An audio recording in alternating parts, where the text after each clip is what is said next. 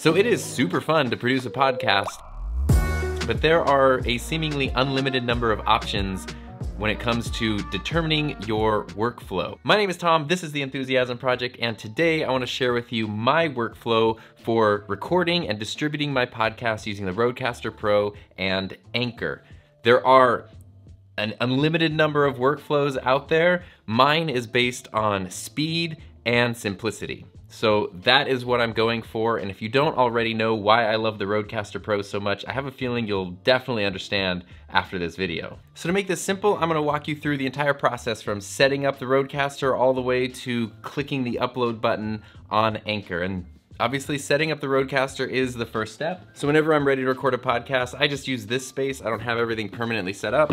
I just set up the RODECaster, plug in the power, turn it on, and then I use the Rode PodMic, as you probably know.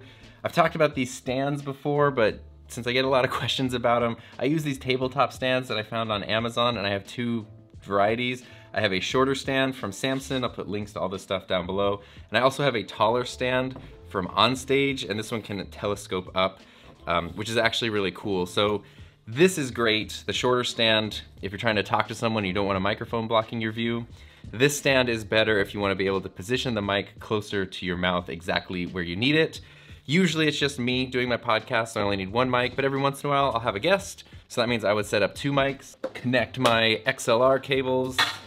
We'll pretend I'm gonna have a friend today, but I don't have a friend today, so we have two mics, yay. And really this is all that I need. So what I've done is in the RODECaster, when I got it ages ago, is I preloaded my podcast intro and outro song, so I can play that straight from the sound pads.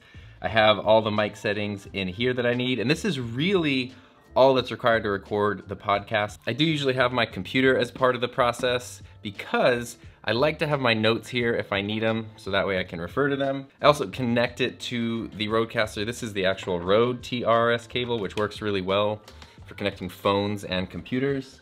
And the reason I use my computer is because I have my notes up here, so I do keep a running document in the Notes app on my MacBook, and I just might make any bullet points that I want to hit or outline anything that I need before starting an episode. And then also, this is where I will sometimes play interview clips from if I haven't already preloaded them into the RODECaster beforehand, but sometimes I might reference like a video or an interview or something real quick, and it's easy to just sort of pull it up here and play it and just run that through this TRS channel right here on the RODECaster.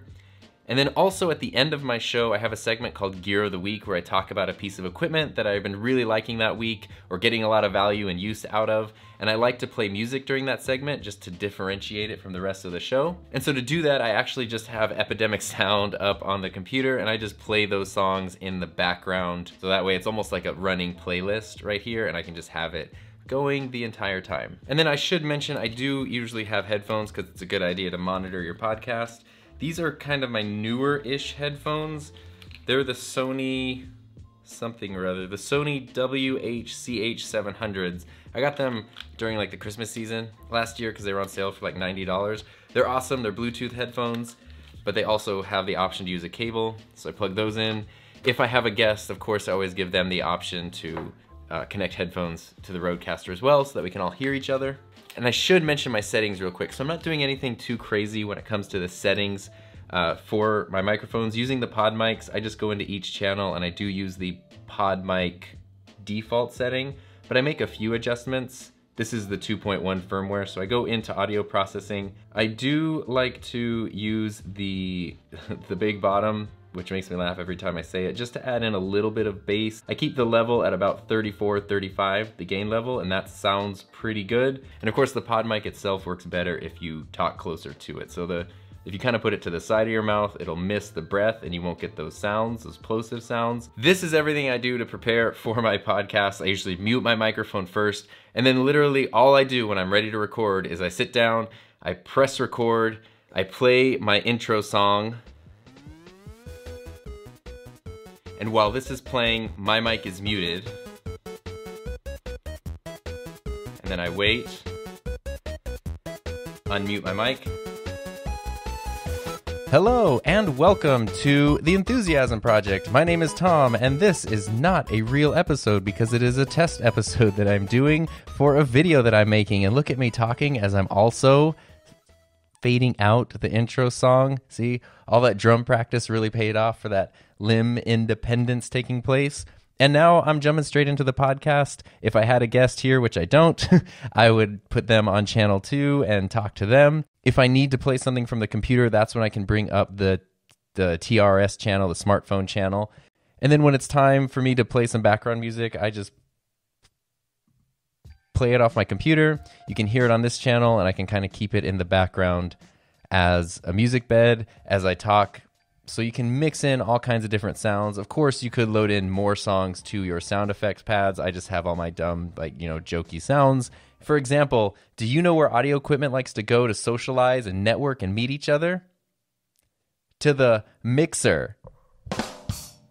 But obviously, you could add in more useful things than that if you wanted to your RODECaster. And then I just have the music playing in the background.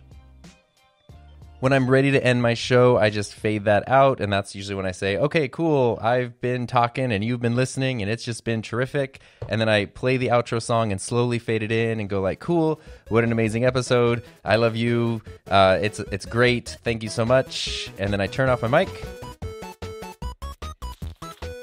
and wait for the song to stop. And as soon as that song ends, all I do is press record. I should mention, though, while I am recording, if I need to take a break, I just hold down the record button for a second or two and it puts it in record pause mode, and then I can take a drink of water and then press record and jump right back into where I left off, and it's a seamless cut that you don't even notice in the final version. So I sometimes will do that once or twice throughout an episode, and that's it. So now I have a fully finished podcast episode in here, and I just need to put it here so I can upload it to there. And now with Rode's new firmware update, the easiest way to do that is just to connect the RODECaster to the computer using a USB-C cable. And then all I need to do is open up the Rode Companion app, click on Podcasts, and I can just enter podcast transfer mode, which if you saw my firmware update video, you kind of know all this. But I can select the podcast I just recorded right now. I can give it a name. Always important to give your podcast an actual title. So this is a test. Yay. I'm gonna do my export option for Anchor because that is where I upload my podcast. I'm gonna save it as an MP3 to my desktop.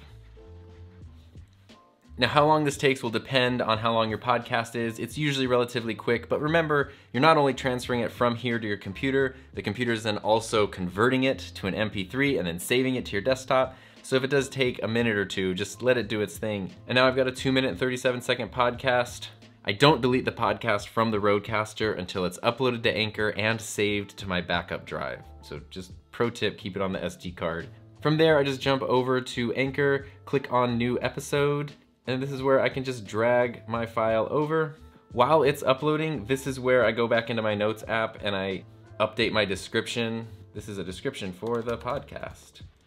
I'll add in any relevant links. I'll add in the gear of the week. I have all of the contact info down at the bottom. It's sort of just a template, and then I just copy and paste it. Once I'm all done uploading, I just click on Save Episode, paste that description.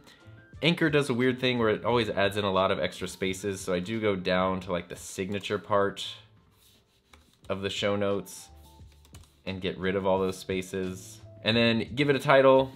This is a test. I usually do put the episode number there. I don't know if people like that or if you need to do that, but it helps me to keep things organized, and that's really important because as you start getting into different seasons and lots of episodes, keeping things organized gets a little trickier than you'd expect. I always schedule my podcasts, so I just schedule them for Mondays at midnight. Confirm, and then I add the season number, season 2 for me, and episode 20.